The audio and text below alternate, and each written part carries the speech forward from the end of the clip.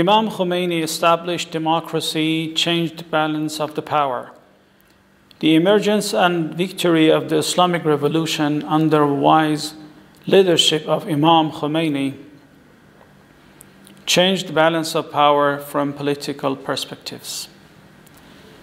Imam also established an Islamic Republic system which cut influence and meddling of external arrogant powers into Iran's internal affairs forever. The Islamic Revolution also changed balance of power in the interest of the oppressed nations across the region and elsewhere. Today, after 31 years of his demise, for a better and deeper retrospect and reinvestigation of the Islamic Revolution, we survey through some of Imam Khomeini's revolution most important achievements in different fields of social, cultural, political, economic, and scientific, and others. Overthrowing the monarchy system and toppling Shah as a puppet of America.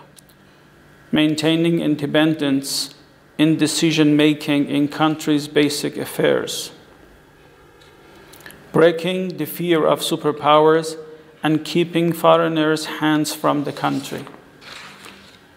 Expanding people participation and presence and relying on people's votes in the important fields of the country by referring to the public votes in determining the country's destiny.